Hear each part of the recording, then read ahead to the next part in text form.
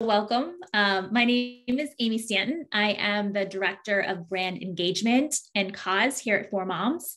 So I just want to thank everyone for joining us today for the premiere of our final 4Moms Sleepversity episode this year, featuring Johnetta and Hashim LaFond. So for those of you who are new here, a little background on Sleepversity. So at 4Moms, we're honored to be a part of over 1 million new parents in their baby's earliest months with products like our Mama Sleep Bassinet, the Mama Swing, and many more. But with Sleepversity, we partnered with a group of amazing influencers and created something that dives deep into newborn sleep. We really want to help parents understand their baby's developments, learn more skills, and see other real parents in action to show just how diverse sleep is for every baby. I think we all know that no baby sleep journey is the same, but something we often hear from parents is that they feel guilty or that they're doing something wrong if they're not following this or that sleep method exactly. So that's why we created Sleepversity, to give parents a resource that shows the many different approaches to newborn sleep and to help them feel more supported, informed, and empowered.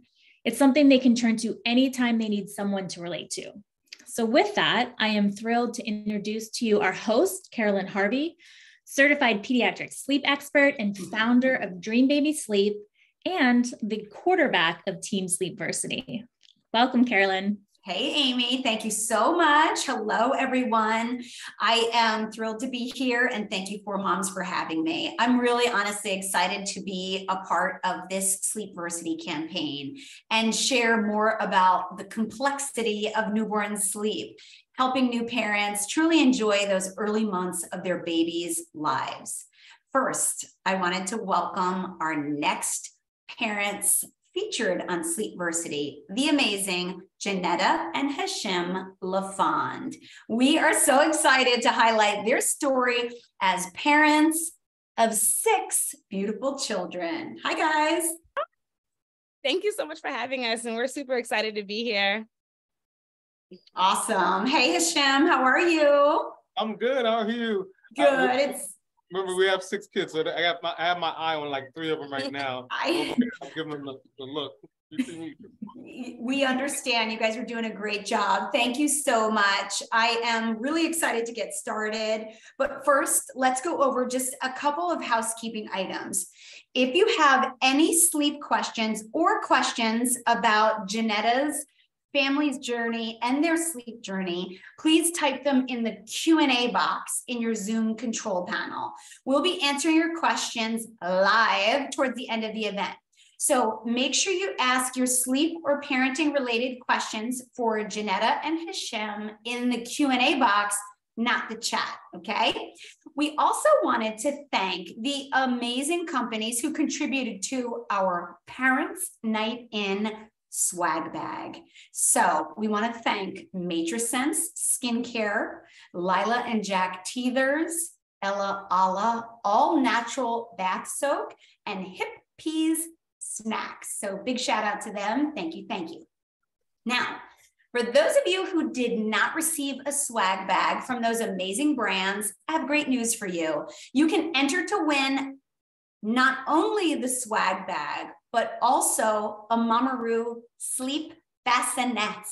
You heard me. You can enter to win by clicking on the link in the chat. We're going to post that now in the chat, not in the Q&A. So please, please, please enter to win. Okay.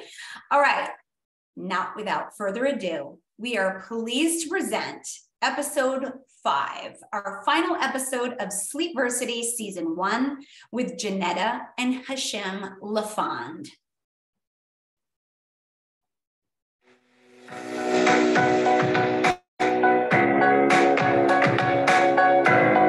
Today, we're sitting down with Johnetta and Hashim LaFond, high school sweethearts and the creators behind House of LaFond. They have an incredible story about their journey to parenthood. Before having children, Johnetta was diagnosed with endometriosis and was told she was unable to have children. Well, that proved to not be true. They are now parents to 6 children, ages 8 years old to 3 months old. In today's episode, they're going to share more about her C-section recovery, being she's had 6. We'll chat about swaddling and her breastfeeding journey. Welcome, Johnetta and Hashim. It's so great to have you here. Thank you so much. We're so excited to be here. We're excited to share our journey and talk about sleep. Hopefully this can be helpful to any other parents out there. I would love to start at the beginning. I understand your doctor told you that it was unlikely that you would ever be able to have a baby. Can you share more about that and your parenting journey? Absolutely, yes. So my senior year of high school, I was diagnosed with endometriosis and I had to have surgery. And after the surgery, they said there was a lot of damage, and because of it, I will most likely not have children. Hashim and I got married, and we were pregnant 3 years later with our first. And that actually ended up resulting in a miscarriage, and we were devastated. And then we got pregnant a few months after that with our first, Anaya, which means God answers. And then we kept going. We have another one named Zariah. So we got pregnant for the 3rd time, and it was an ectopic pregnancy. That was also devastating because we went on a journey of, am I pregnant? Am I not going to be pregnant? What's going to happen with that?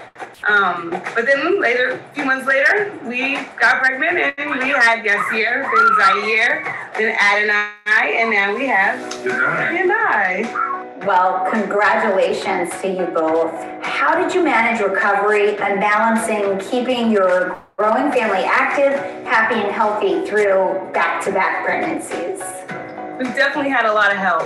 Our parents have flown in to help watch the children and support us in that way. Hashim has been an amazing help. I remember you telling me earlier that there's like one prop that you must have after a C-section in case your partner is super funny.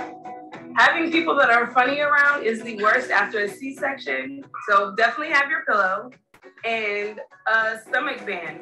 It hurts to just bend over and pick up the baby, let alone laugh. So I can't imagine. Were all of your children the same when they were newborns? What were some of the differences regarding their sleep? Every child sleeps different. Nobody tells you that when you have multiple children either. Some of my children loved to be swaddled. Oh my goodness. I would swaddle them and they would go right to sleep. Yanai is one of the children that she is like, no, I don't need this. Get me out. I want my arms free. I want to chew on my fingers. Set me free. But she's super clingy. She loves to cuddle. She loves to be touched. And, you know, as long as she can be close to you. And so I love putting her in the 4-mom sleep bassinet because it rocks her and, you know, she can keep moving. But then I can see her through the net and it's perfect. Yeah, that's so spot on. Whether you have multiple children or one, we see that what works for one baby may not work for another. I recommend swaddling with newborns, assuming your baby is not trying to roll. Swaddles are helpful to minimize that moral reflex, which is also known as the startle reflex. Your swaddle should not be weighted per the American Academy of Pediatrics updated guidelines from June of 2022. The baby's swaddle should be snug around their chest, but still allow for your hand to slide inside. You want it loose around the hips. Again, make sure you discontinue use of a swaddle when your baby shows signs of attempting to roll. Some babies love the swaddle, as Johnetta said, and some don't. But keep in mind, what they don't like one week, they love the next. Let's switch gears and talk about breastfeeding. You've breastfed all 6 of your babies, which is amazing. How has breastfeeding been in relation to your sleep? Breastfeeding has made sleeping a lot easier, in my opinion. For our family, it works amazing. I mean, Hashim sleeps through the night because I can breastfeed. I might fall asleep a little bit, but as soon as, Yanai or any of the other children were done, I would lay them back in their bassinet and go to sleep. And then Hashim would be able to wake up in the morning and fully rested and be able to be all the support that I needed throughout the day. And that worked great for our family. So I would breastfeed and nurse, and I would literally get from the baby, go get back in the bed and sleep for the good 2 to 3 hours that the baby was not hungry. And it's been amazing for our journey because it allowed me to sleep. Yeah, that's so amazing. So, you know, I don't know if you experienced this, but I know when I was breastfeeding at night, initially I was like so inclined to be like, ooh, hi, baby, mommy loves you, all that happy stuff. But a pro tip, we want to make sure that when we're feeding our baby at night, we want to really minimize those interactions during the feeds.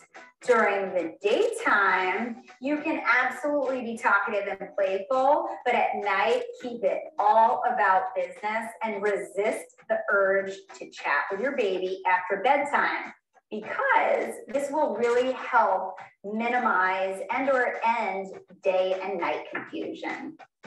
Absolutely. I agree 100%. Thank you, Johnetta and Hashim, for sharing your triumph to parenthood and helping to normalize the challenges of newborn sleep. You guys should be teaching the next class, having been through the newborn sleep phase 6 times.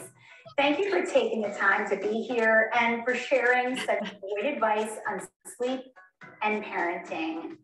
Yeah, if we can share our journey and inspire other people to become parents, then it's worth it. I'd like to remind everyone, you can continue to follow the LaFond family's journey on Instagram at Johnetta LaFond and at Hashim LaFond.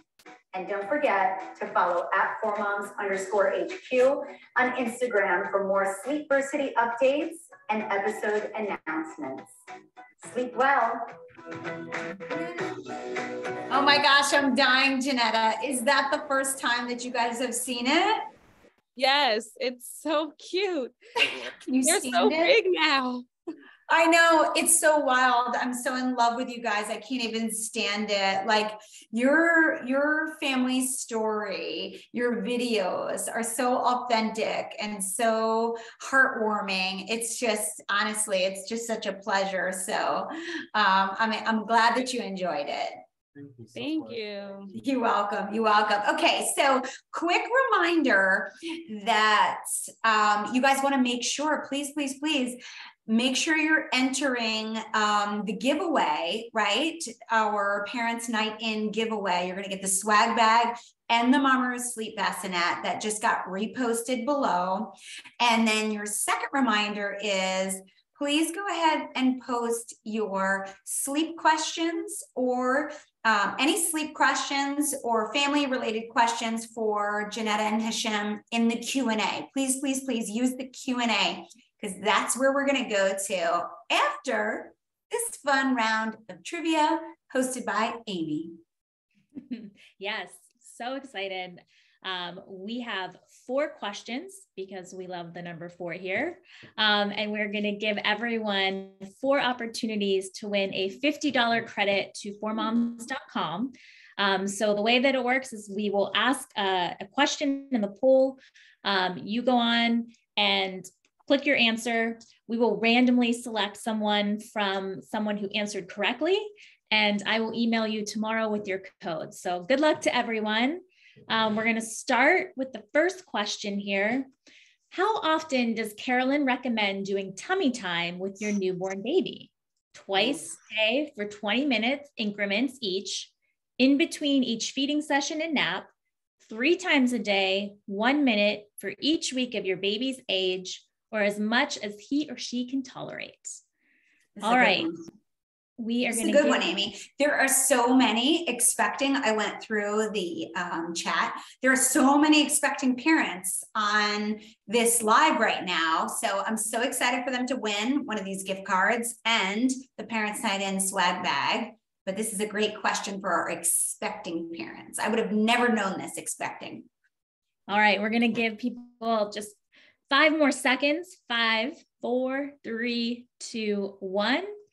The answer is 3 times a day, 1 minute for each week of your baby's age. How'd we do? Super important. Everybody did great. 43% of the people got it right. Pretty so that's good. Awesome. Excellent. From the first week you come home from the hospital, get into that tummy time. All right, question number 2. Here we go. Which of the following is not one of the AAP's recommendations for safe sleep for a newborn? Place baby on a firm, flat sleeping surface. Place your newborn on her back to sleep. Don't use a weighted sleep sack. Don't use a hat or bed chair. So this is which one is not recommended by the American Academy of Pediatrics. We are currently in Safe Sleep Month, right, Carolynne? We sure are. And safety is our tippy top priority. We have epic content on the 4Moms blog about safe sleep. So definitely check that out, or DM us if you have any safe sleep questions. All right, we'll give it 3 more seconds. 3, 2, 1. All right. Very good. Bed sharing is a no. Excellent. All right. Moving on. And just real quick, because it's Safe Sleep Month, Amy, why not hit us with just a quick little safe sleep rundown? For the American Academy of Pediatrics, we want a room share, not bed share. We want to place baby down on her back to sleep always. We want to keep it firm, flat, and fitted. That's a firm sleeping surface, a flat sleeping surface, and using a fitted sheet only that comes with your bassinet or pack and play or your crib. So feel free to reach out with any safe sleep questions. Amazing. Thank you. I think that I could recite that in my sleep. I know you could. All right. The next question number 3. This is kind of a tricky one. So pay attention. I'm sure Johnetta and Hashim will get this right. What is the name of their 4th born child?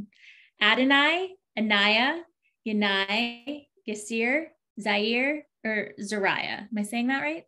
Did I miss? I must have missed up one. Johnetta, did we get them all right? All right. All right. Amazing. All right.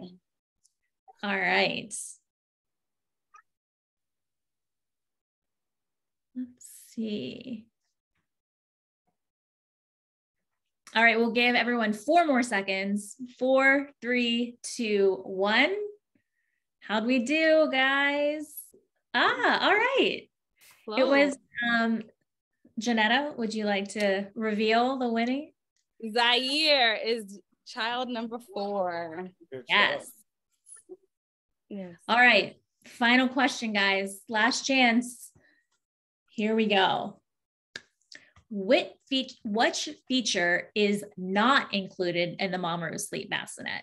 5 motions, 5 speeds, 4 white noise options, a newborn sleep course powered by Dream Baby Sleep, or a built-in monitor? All right. We'll give everyone a couple more seconds. 4, 3, 2, 1. How'd we do? All right. Yes. I don't know if it was the wink, but yes, we do not have a built-in monitor, but we do have a newborn sleep class powered by Dream Baby Sleep. And Carolynne is our teacher in that class. It's amazing. And we offer that for free when you buy the Mama Sleep Bassinet on 4moms.com. So definitely check that out as well. So thank you to everyone who participated. We will pick some winners and I will email you tomorrow with your $50 credit to 4moms.com. So I think it's time to move into some questions. Yeah. Yeah, let's hit some questions. So I did see somebody post in the chat that they had trouble with the poll. Fear not, you can still enter to win our Parents Night In swag bag plus a Mama Sleep Bassinet using the link that is in the chat. So we'll go ahead and post that again. So if you had any troubles with the poll, you can definitely go ahead and enter to win that awesome giveaway. So, okay, fantastic. All right, so let's hit some questions, Johnetta and Hashim. Are you ready? Ready. Yes. Yes, ready. I feel ready. And I have the first question is for you two. Any advice for mom having 2 under 2? You can speak to this. Pray a lot. What's the advice? Oh my God. I'm gonna be honest. 2 is really difficult. 2 is extremely difficult. 3 was a lot easier. I think 3 was a lot easier. But I hear that all the time. Why? Why is that? Because it's just the transition from 1 to many is at 2. And then the 3rd is just like, okay.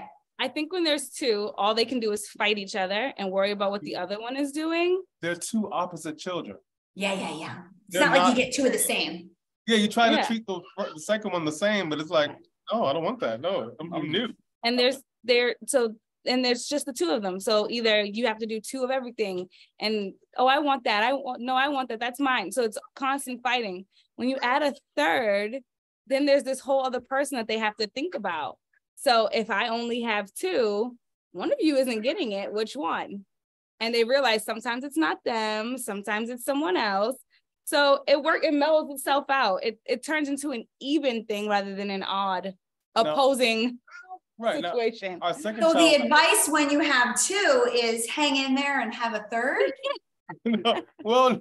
No, not necessarily. But one of the things I want to mention is that our second daughter is an introvert.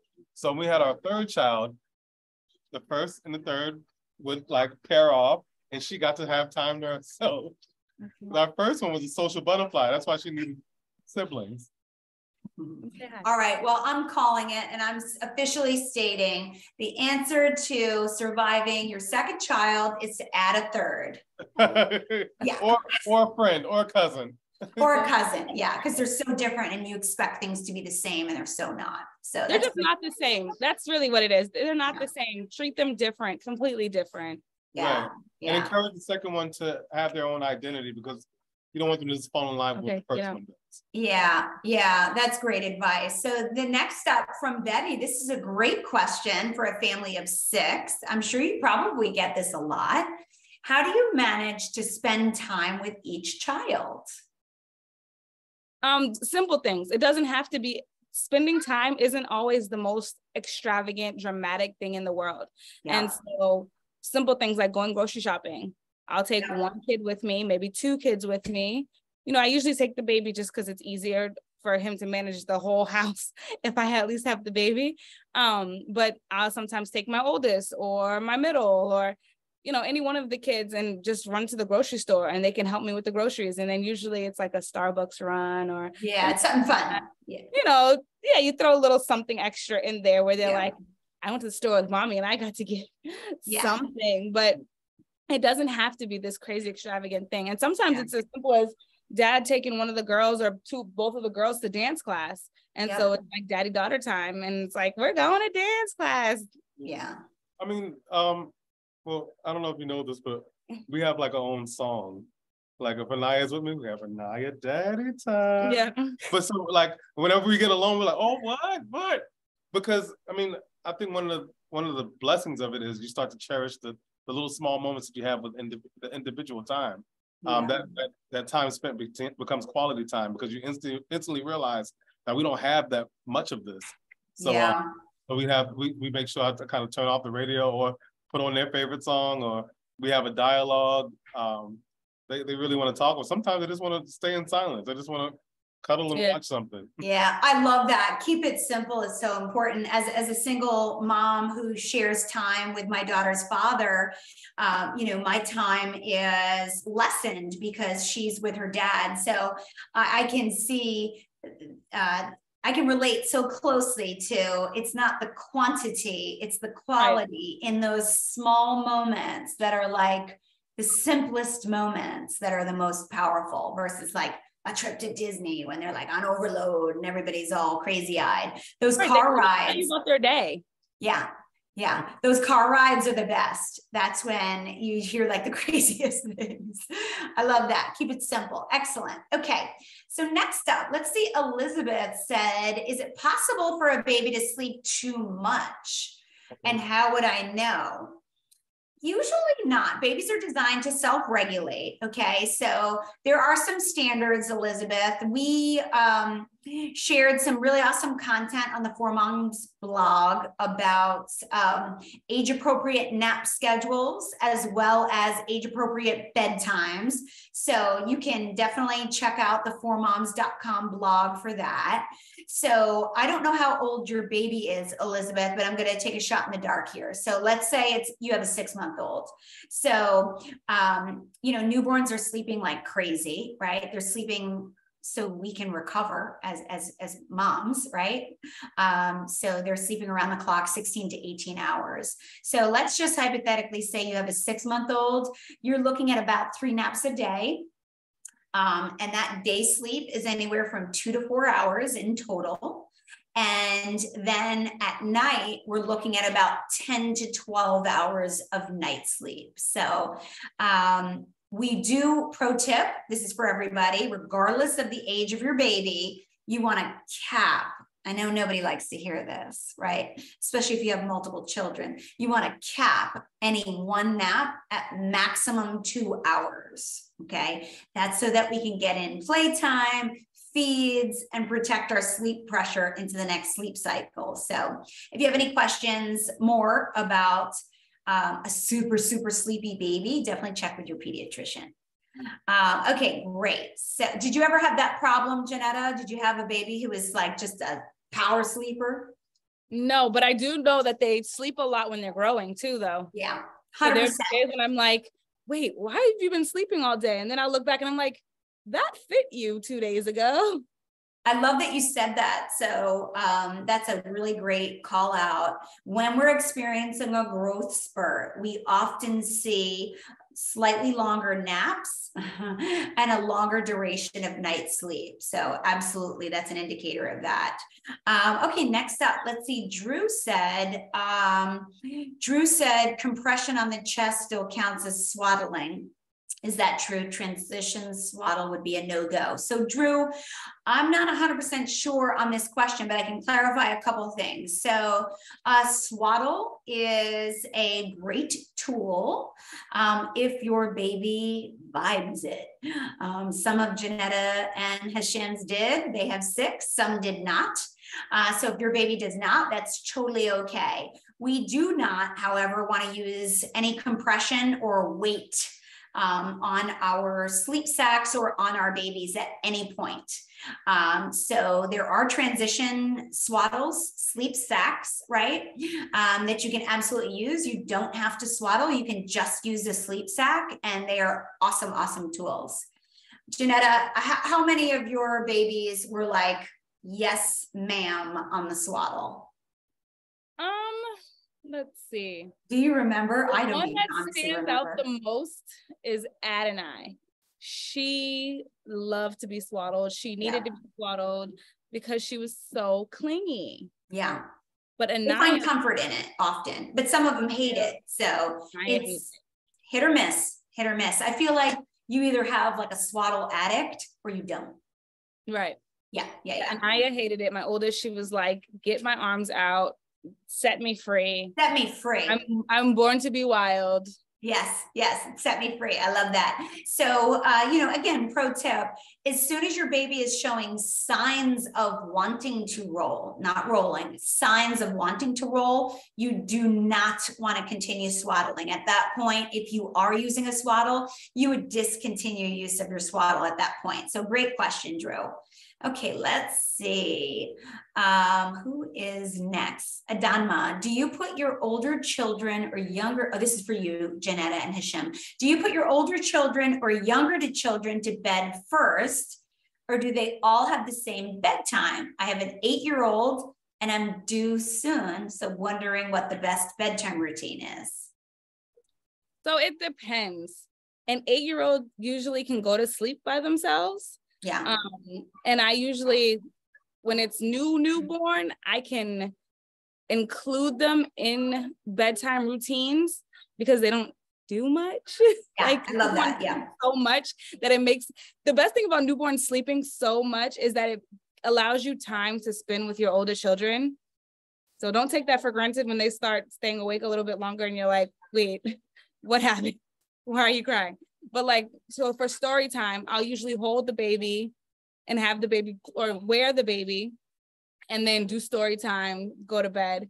But as they start to get older, so like toddlers or like, so right now, Adonai is in the room with her older sisters.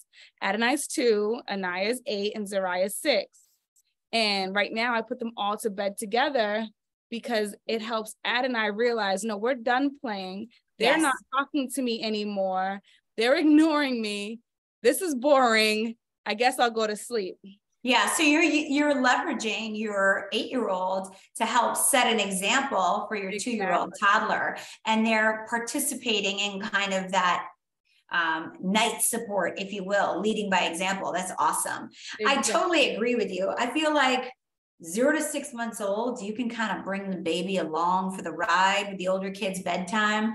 But then like, it's kind of a hard stop at 9 months old, like 9 to 18 months old is kind of like, oof, you've got to divide and conquer. So one parent's with one of the babies. Yep. And then what I do when they're older, like that 9-month-old, maybe even a 1.5 years, is I do put the older kids to bed first. For one, I can spend the time with the baby and rock the baby, nurse the baby, calm the baby down without distraction. Because I don't know about anybody else, but my older kids, I love that. Nursing, they pop up and they want to kiss her and hug her. I'm telling, she's calming down. She's going to sleep. We're not playing anymore. So you go to bed. So I basically shut the whole house down. Everybody else is in bed, rooms, doors closed. It's quiet. Now the baby understands it's your time to be also quiet, calm down, go to sleep. And babies tend to stay up longer. They usually stay up till about 10 o'clock at night, I feel like. And that I'm not keeping my 8-year-old up until 10. She'd drive me crazy. Yeah, I feel you. That's great advice. And, you know, it's different for everybody. So go with what works for your family. But I love that. I think that's great advice. I always recommend to put the older kids down first, because it's one more huggy, one more water, one more snack, one more back rub. And the baby is like, you know, tolerant of that. Yeah, but it's distracting for them. So yeah, 100%. Okay, let's see. Jenny says our 6-month-old is not sleeping at night, rolling onto her tummy on crazy positions. Is a sleep sack appropriate? Is a sleep sack the right approach? Okay, so Jenny and everybody, once your baby is starting signs of rolling, that's when we nix the swaddle and we use the sleep sack. So you, my friend Jenny, are 1,000% dialed in. Your 6-month-old is experiencing a developmental leap, which is what's jamming up sleep, okay? Anytime we transition through a leap, physical, mental, or emotional, sleep tends to be impacted. So that's where everybody talks about sleep regression, sleep regression, sleep regression. I really actually don't, I lean away from the whole regression thing, because it's a developmental leap that's impacting sleep versus the sleep regression. So you're super dialed in to be in the sleep sack. Your 6-month-old is not sleeping at night because of the sleep sack. So the first thing that we want to look at is, are we using age appropriate bedtime? 4Moms has an epic blog that I wrote, age appropriate bedtime. That's clutch. Anybody who's having a sleep issue right now, the very first thing that we're going to look at is age appropriate bedtime. Don't panic when you look at my bedtime by age chart, okay? It's erring on the side of early. That's because everybody is naughty and they don't listen well to me and they hedge it. So they're like, oh, she says 6:30, I could do 7:15. She says 7:30, I could do 8:30. So I am erring on the side of early. If you're working outside of the home, control what you can. But I am here to tell you, first and foremost, early bedtime is the #1 tool in your toolbox. So Jenny, start with early bedtime, okay? You know, don't you find that, Johnetta, like if the kids, any one of the kids is like off the rails, right? Having a meltdown, whatever the case may be, it's like, there's nothing solving that. Put them to bed. The quicker you just get them gone. One thing and we also said, did you take a nap today? Yep. And it doesn't matter how old the child is. Like my 8-year-old, sometimes she'll have an attitude and we'll be like, did you take a nap today? And she's like, I don't need a nap. But then we get in the car and she's knocked out. because it was too much for her, overstimulated. The day was way too exciting for her, whether it was dance class and, you know, do schoolwork, and we learned something new in school today. Like, it's just too much. And it's so very stimulating. I love that you said that. So listen, I'm a huge advocate of the nap for everybody. So oftentimes our children will refuse a nap, but they really, really need it, even at 6, 7, 8, 9 years old, right? So when in doubt, sleep is your first line of defense. It's a mood regulator. Lack of sleep, the mood goes south, right? Yeah.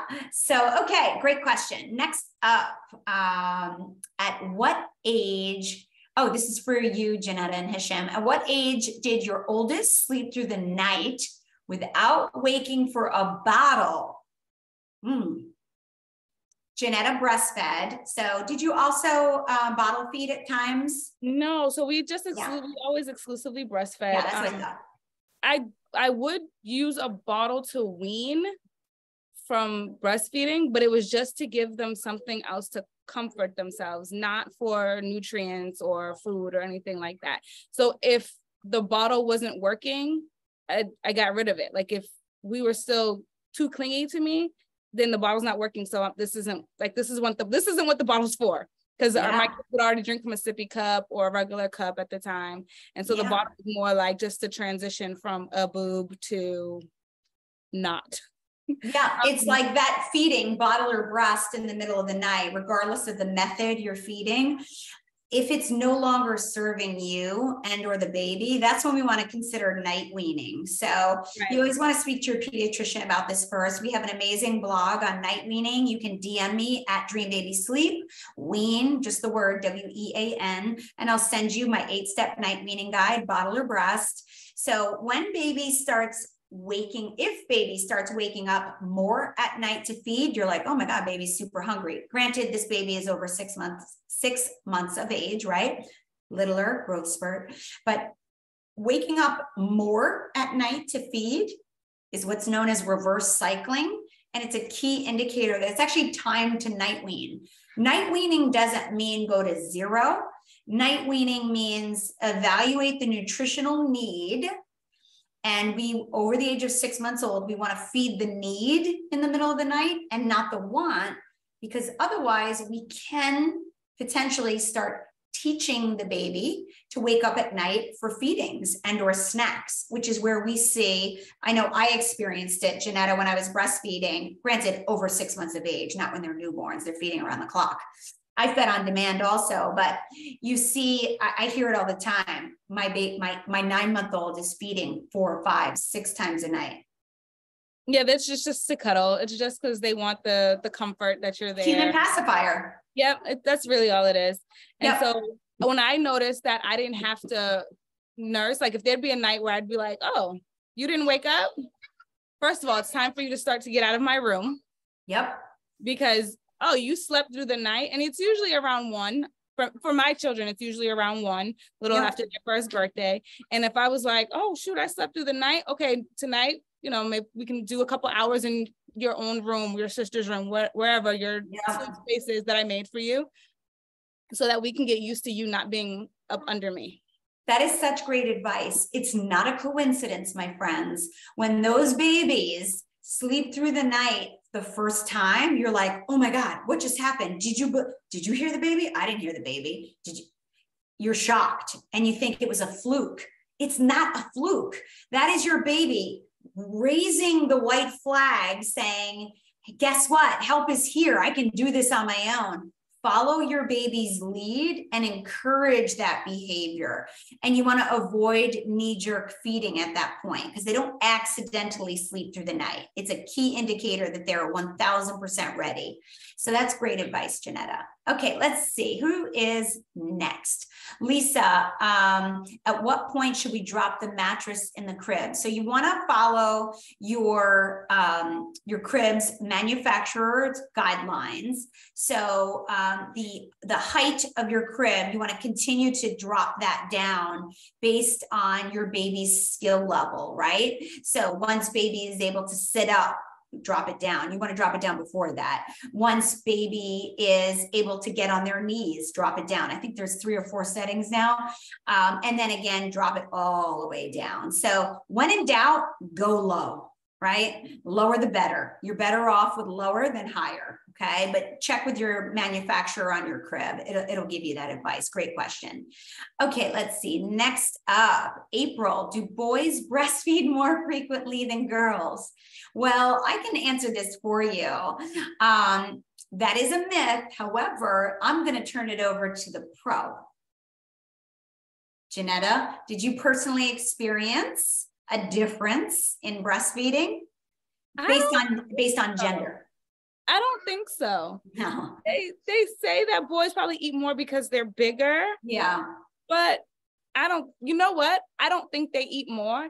I think your breast milk creates a more caloric milk so that they are fuller. Yeah, so I totally agree with you. If they feed more or longer, you might be hungrier than you were with a daughter. But yeah, I think your breast milk has a higher calorie count because the boys tend to need more calories than girls. Yeah. But not more or longer. Yeah, that's a great point. Yeah, there's clingy, no though. Sons are clingy. Yeah, look out for that. I only have a daughter, so I can't really speak to it, but she is clingy. I'll tell you that right now. That's a great question, April. You also asked that your son is showing hunger cues 60 to 90 minutes after nursing. Based on your baby's age, if that's a newborn, that's spot on. I fed on demand for the first 6 months. So if you have any questions about intake for your baby, definitely just double check with your pediatrician. Right, as long as your baby's gaining a healthy weight, according to your pediatrician, I breastfed and used a pacifier because my oldest, I didn't know that they also pacify. And I was a human pacifier and it hurt me too very bad.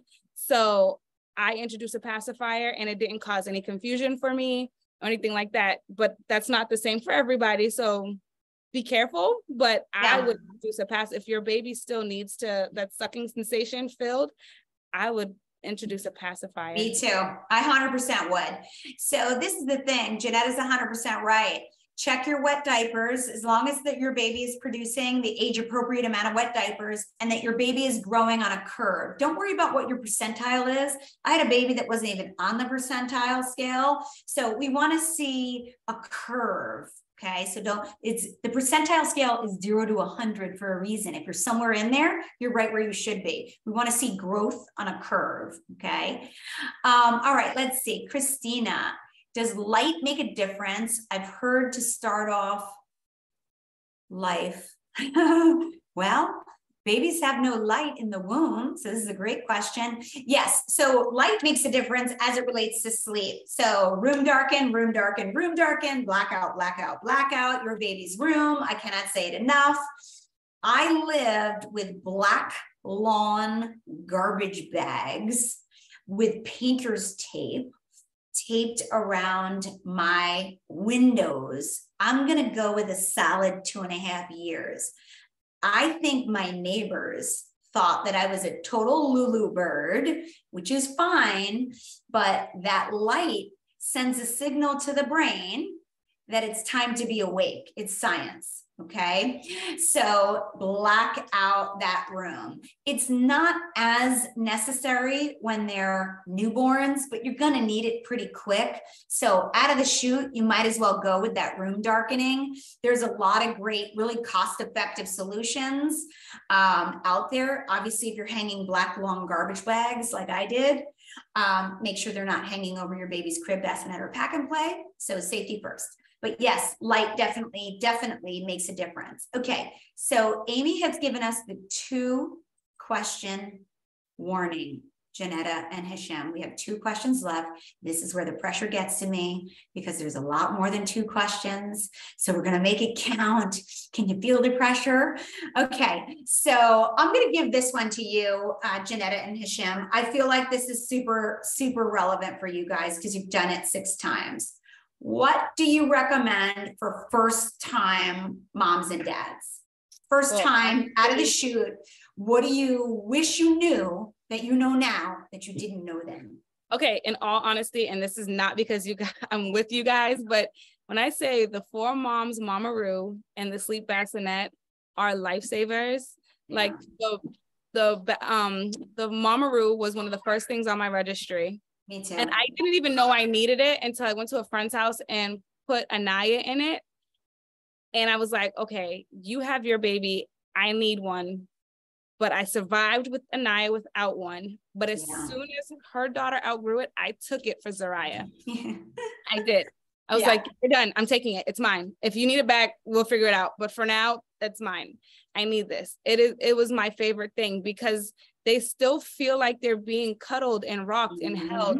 But, you know, you kind of aren't doing that and they can still see you. So there's so much connection that can still happen without you feeling like I'm holding my baby 24 hours a day, 7 days a week. And that mattered so much. So that's I love that. Hashim, anything on your side? Any must know, not even have, no. Like what do you side note, I cried when so we moved to California and I left my Mamaroo. And someone got it from me off my registry and I cried. Yeah, I can totally feel that. So all joking aside, long before I even knew 4 Moms, I kid you not, I have video of it. My daughter's nickname was Roo, R-O-O, because she spent so much time in that Mamaroo swing. Yeah. I'm telling you, I couldn't agree with you more. And I'll be honest with you, I gift the Mamaroos. People are going to think this is planned. It's not. We did not plan this. I swear on my life. I gift the Mamaroo Sleep Bassinet to every single one of my expecting friends and family members because it gives you just that little bit of edge. Like you just need it like a little bit extra, you know, so good one. I have something. I mean, I think one of the things Johnetta did very well, one of the very many things, is that she was completely honest and transparent. And she tried to find the words to explain how she felt or what she needed. I mean, I didn't know what postpartum was. I didn't know, so I learned a lot just from her expressing how she feels to me. And and I would ask hey, is there anything you need me to do? Or is it open-ended? Do you want me to think of something? And so it made a great environment in our home for us to really support each other. She would tell me whatever she needs, and I would try my best to support whatever she would do. One of the most fascinating things I learned when our first child is that the child looked for the breast, looked to nurse. Immediately when they came out, I was like, oh my God, Johnetta, you're powerful. Like, what can I do to support this so you can keep doing this? How do I help this? Ask questions, right?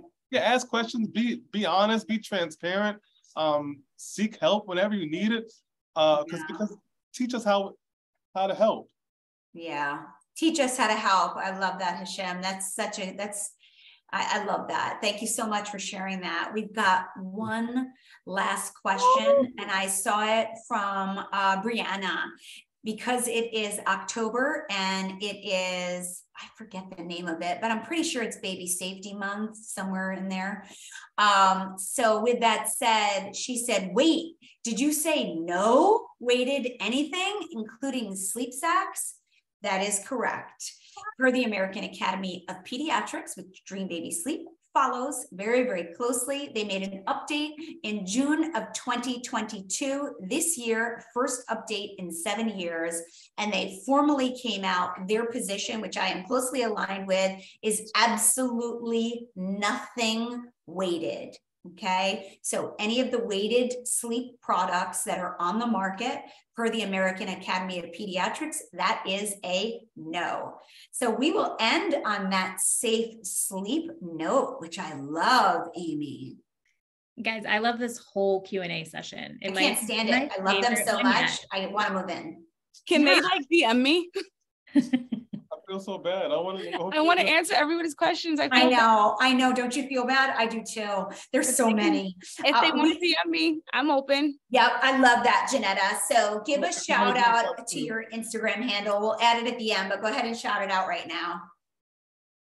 Yeah, our names on every platform: Johnetta LaFond, Hashim LaFond. And we have a fun TikTok, a House of LaFond. I love House of LaFond on TikTok. So they have so graciously offered, you can DM them. You can DM me at Dream Baby Sleep. We have epic amounts of free resources. Please, please, please. Also, if we didn't get your question, visit formoms.com blog. So I promise you, your question can be answered there. Yep. Listen, whenever you guys want to do this again. Absolutely. Absolutely. I just want to thank Johnetta and Hashim and their family for being a part of this. And obviously Carolynne has been amazing over all the Sleepversities.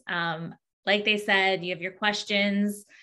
They're so graciously going to answer them. If we didn't get to them, so sorry. We could be here all night. But I just want to thank everyone else that joined us for taking time out of their evening to be with us and to watch the Sleepversity episode. If you tuned in late or you got held up with something else, you can definitely catch the replay of this episode on 4Moms YouTube channel. So we'll be posting that tomorrow. And again, thank you everyone for being a part of Sleepversity. We really appreciate it.